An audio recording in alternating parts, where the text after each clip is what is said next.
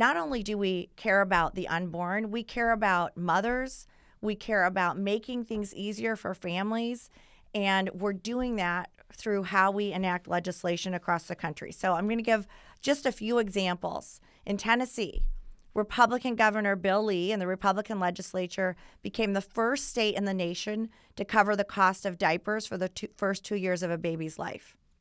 Tennessee also invested $20 million to improving access to maternal health care and boosting critical resources.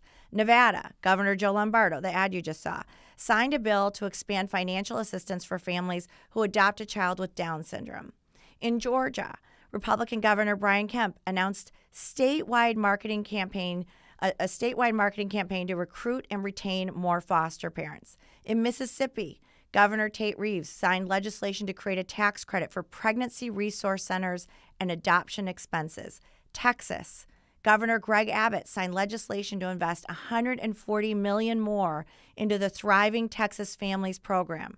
This program promotes healthy pregnancy and childbirth, promotes childbirth as an alternative to abortion, increases access to resources that promote family and child development. The list goes on and on. President Trump expanded the child tax credit. The list goes on and on about ways that Republicans are not just talking the talk, they're walking the walk.